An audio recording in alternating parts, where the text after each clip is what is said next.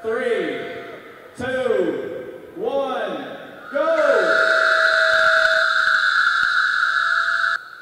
This world record attempt is one that many covered their ears for. Purdue now holds the Guinness World Record for most people blowing train whistles simultaneously. A Guinness representative from New York witnessed the successful attempt during Boiler Gold Rush today.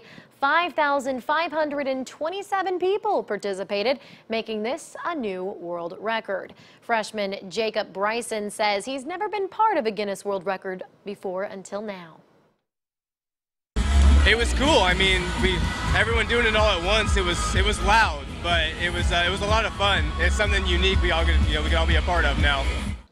The previous title owner was the village of Bartlett, Illinois, with 1,659 participants. Purdue beat Bartlett's attempt by nearly 4,000 more people.